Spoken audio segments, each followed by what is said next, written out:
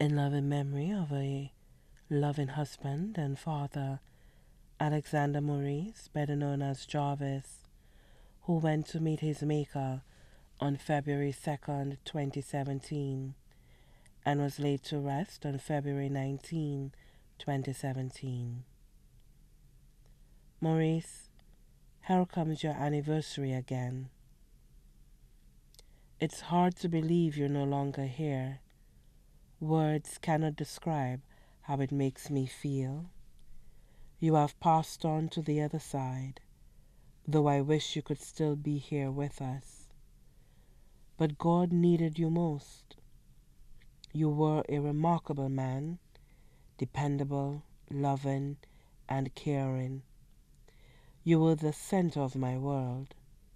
You were one in a million to me. You made me laugh. You made me smile. You were my companion and dear friend. You were a wonderful husband from beginning to end. Forever you will live on in my heart and mind. Forever you will live in my thoughts and never die. With love always, I'll remember you. With fond memories, I'll think of you. I am grateful for the times we had together. I miss you so much, so I'll cherish my memories of you forever.